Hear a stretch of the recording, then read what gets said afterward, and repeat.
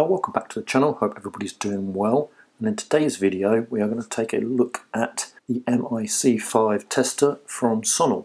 Now, for my work on electrical systems over the years, I have utilised a continuity and voltage tester, an example of which is like this one here from Q-Tech, another one here that I currently use from Fluke, and I combine that with an insulation tester, something like this unit from Mega, the MIT420/2.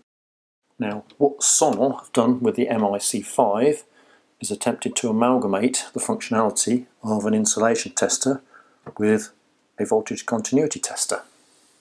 The unit isn't that cheap. I paid £356 for this. Part of that will be Sonel. Sonel is usually quite expensive test apparatus. They also are not overly widely available in the UK, so you're not likely to find deals as there aren't that many companies that do sell the unit. For your money, you get the tester itself, you get an instruction manual, a multilingual instruction manual, and that's got all of the information and operation within it, along with the technical specs. We have 0 to 600 volts measurement, AC or DC up to 200 Hertz. You have continuity resistance measurement up to 2 kilo ohms, or 0.1 ohms to 2 kilo ohms I should say. And then we have an insulation test functionality, 250 volt range up to 1 giga ohm, and 500 volt range up to 2 giga ohms. It does have all the instructions with it. Having said that, the unit is fairly intuitive to use. You do get an errata for the manual as well, slight amendment for some of the wording in there, and then you get a sticker of declaration for verification, but you don't get an actual calibration sheet with it. It's just stating that tests have been carried out.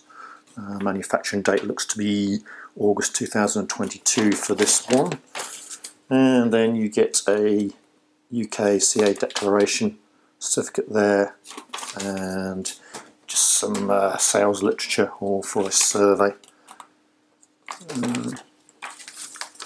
As well as that, you get this little bag of adapters and bits for the tester. You get these 4mm probe tip adapters, 4 of them, and then you get some little insulation covers there for the probe tips to make this Cat 4 compliant. And all of that comes in this little cardboard box here. You can buy these as extras as well should you lose these, and Sonel also make a case for this. However, I couldn't find the case or these available directly within the UK. They would have to be ordered. So looking at the tester itself, very similar styling to these other units that I have. Same 2 probe with a little tip protector at the top here. You take that off, and then you see the 2 probe tips there. The 4mm adapters, they screw on as they do with all of the testers that I have. And then you have a stronger tip. These also make it 4mm compatible, but it is a bit of a squeeze. This is a Sonel crocodile clip, and it will not really go on very tight, so I wouldn't want to force that on really. The other ones, let's have a look. This is a couple of generic ones here, and they do go on a little bit easier, so you could use that with it if you wanted to. Crocodile clip one of the probes, and then this is another generic one, which does go, it's a little bit tighter, so you can shop around and get crocodile clips that will go onto these should you want to. This like little generic standard ones here, very loose, they don't seem to work at all, so that doesn't work. We'll just take him off.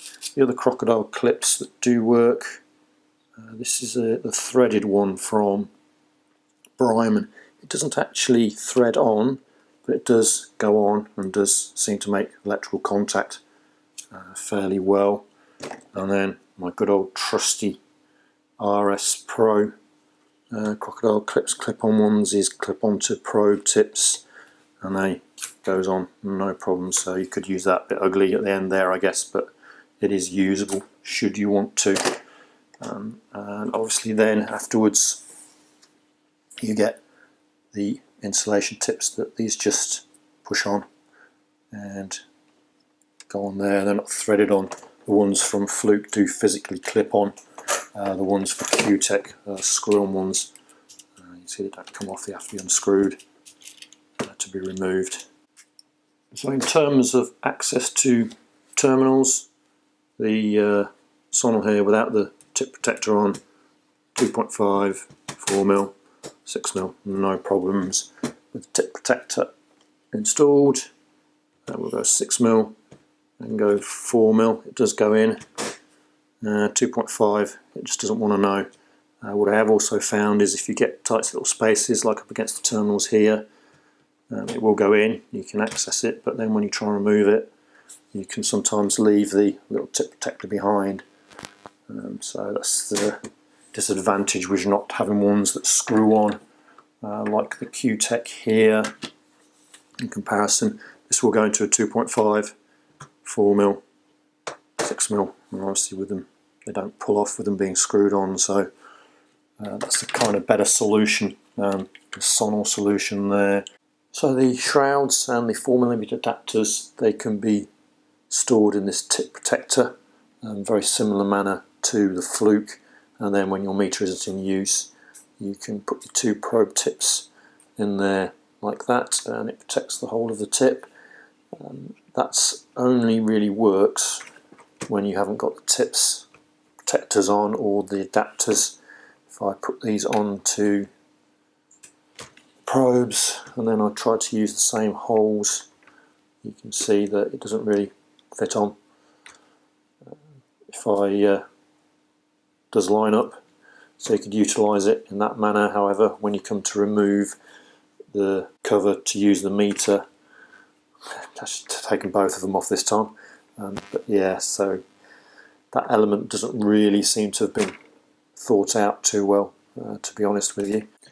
As opposed to against the Fluke one, the tip adapters are stored in there and the covers are stored in the other two slots, so separate slots, but this will go on and off and store no matter what you've got fitted to the probes, and you can actually remove these. If you do it, use the cover to remove that and then they're stored away inside there, and then you can clip it on and you hear it latch on.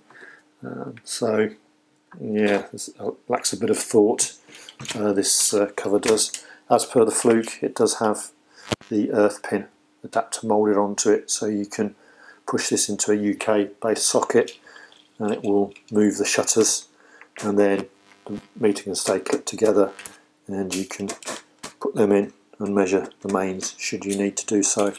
You do have to kind of hold this in, it springs out if you don't. So fundamental difference between this unit and the other units that I have, these voltage detectors, they are on all the time, so as soon as you touch the probes together you get a continuity reading there. To measure the voltage, you use the proving unit here, put it on, you get the voltage there straight away. None of that happens with this unit, you have to turn this unit on first. That's with the button at the bottom here. One press turns it on, you get the battery level, and then it defaults then to the setting that it was on when it was last switched off. So there's only the three settings anyway. We've defaulted to the insulation test function there, 250 volts you saw turn up. So in insulation test function it will measure voltage, but it won't do continuity, so there's nothing there for the continuity on this.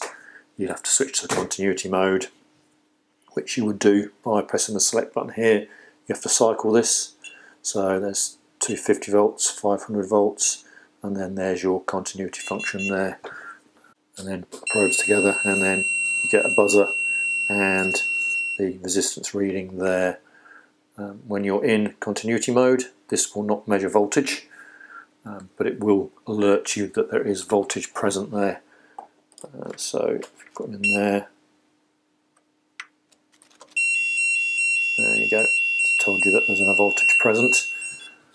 If we go back to a installation test function, again it defaults then to voltage,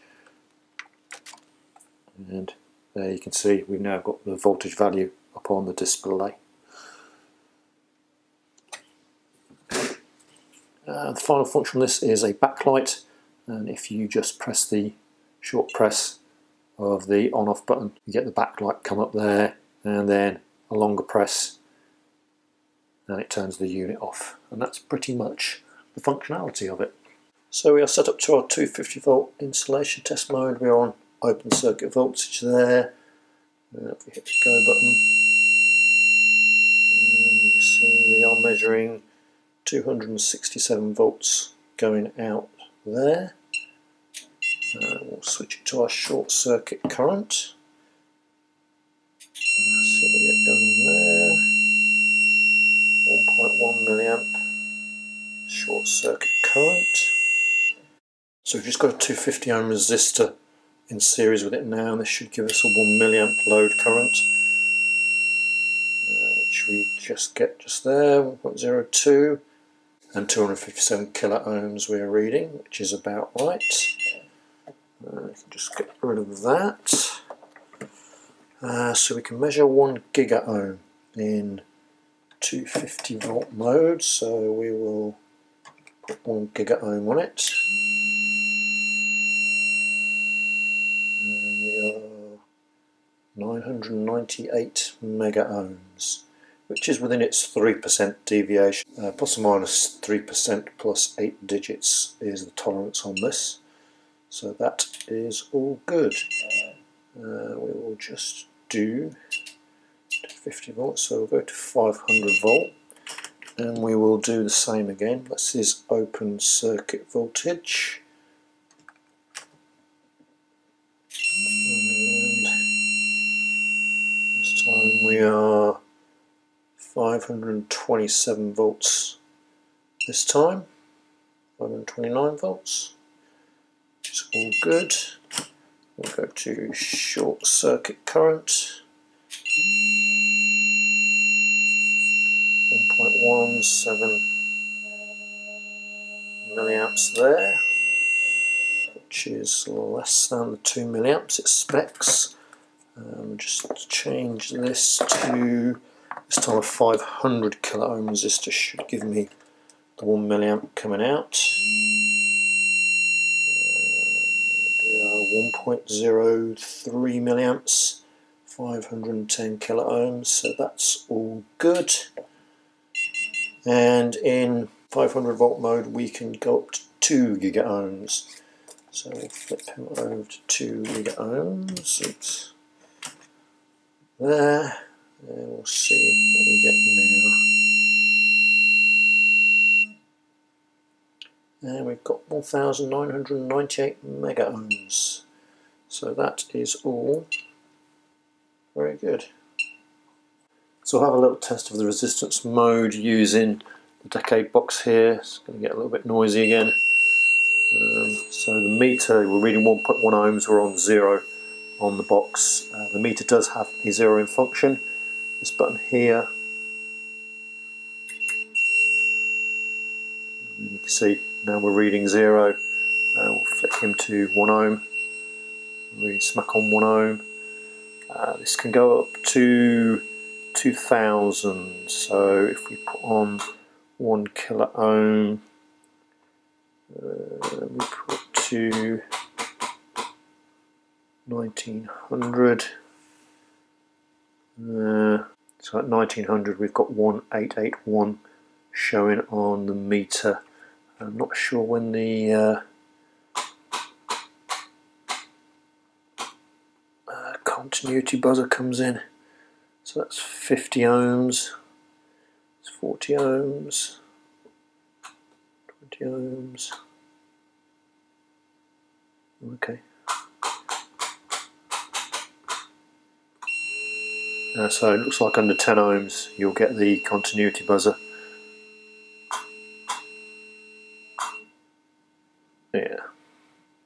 Yeah, so buzzer is less than 10 ohms, and we will read up to 1999 ohms is the capability of the instrument. So there you have it. That's the Sonel MIC-5 insulation resistance meter cum voltage/continuity tester. I shall use it in one of my loadouts to replace my current setup of a voltage indicator and a separate insulation tester to see how I get on with it. Certainly has a few limitations, not got the kind of capabilities that you'll get from an insulation tester, so you're not going to be able to carry out condition monitoring tests. I feel that this kind of meter is aimed more at fault investigation really, and give you go, no-go testing. I think it'll be very good for that, and certainly cuts down on the amount of instrumentation and leads that I'll be carrying in one of my loadouts. Not quite sure they've got the probes right at this moment in time. I think they need to do a bit of work on that. Slightly narrower at the top here, better functionality with the actual holder here so that you can store them in this with them actually fitted to the probe. And to be honest, I would prefer to see more of a lantern style adapter as opposed to these little pins that will give you a better connection on there onto a standard 4mm crop clip. I would only need it for one of them, just the one of the leads there. I would perhaps crop clip off onto the earth or something like that, and then go around with this to insulation test or voltage measure even. But yeah, quite impressed with it really. So it's just a question of how I get on with it. That'll be it for this video. Thanks very much for watching, and I'll see you again in the next one.